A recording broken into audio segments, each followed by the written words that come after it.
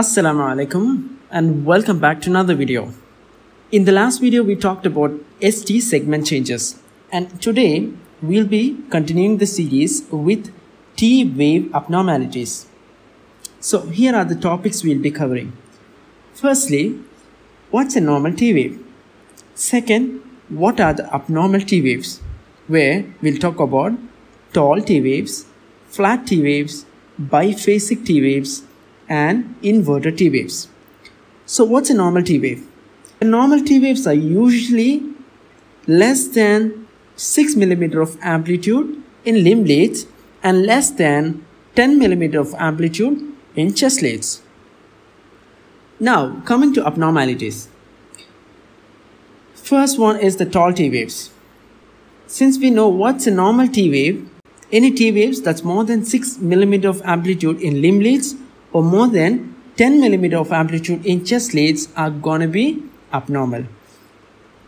It can be tall with wide base, which is known as hyperacute T waves seen in early coronary artery occlusion, or it can be tall and tented like in the case of hyperkalemia. Now coming to second abnormality, flat T waves. Now flat T waves may appear to have a small hump which is of 1 mm of height or maybe a negative 1 mm, and sometimes it can appear completely flat, commonly seen in hypokalemia or in MI as well. Coming to the third abnormality, biphasic T waves. As the name suggests, T waves are going to have a positive and a negative wave.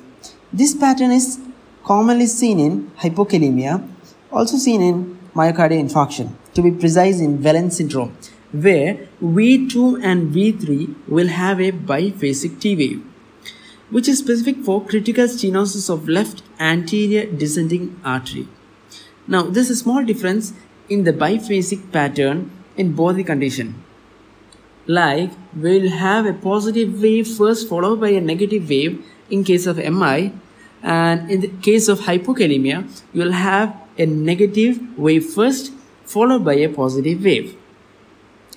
Now coming to the last one, inverted T waves. Inverted T waves can be seen normally in lead 3 AVR or V1, but seen elsewhere should raise suspicion for any pathology. They can be primary or secondary, but we won't talk about that. What's more important to us is whether it's an ischemic T wave or is it a strain pattern like seen in ventricular hypertrophy.